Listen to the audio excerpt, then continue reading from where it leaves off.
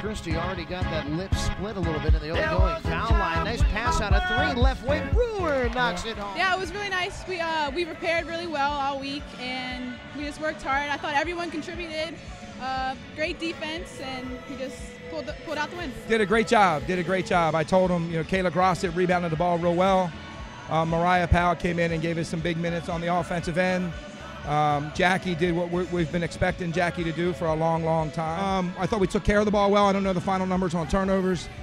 It's a good all-around game. Great way to end the semester before finals. Anderson looking to drive. Here's Brewer. Brewer puts the ball on the floor, drives all the way in, and scores. I think we're really starting to come together, and we're working hard. And I think this next week and a half, or whenever our next game is, we're just gonna really prepare, and we'll be ready for when conference comes. Yeah, well, I mean, she can start for us. She can start for a lot of teams, and our rotation right now, having her offense come off the bench, I think is good for us right now. We've talked all year long about having some depth, and it's starting to show a little bit, which is good getting into conference. Christie looking to drive all the way in. Lays it up and in.